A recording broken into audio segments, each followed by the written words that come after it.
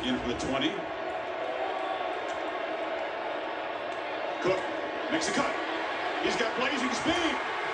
James Cook in a foot race. And the Tide track him down. They finally get him inside the 15. Battle saved the touchdown, but the Dogs instantly threatened.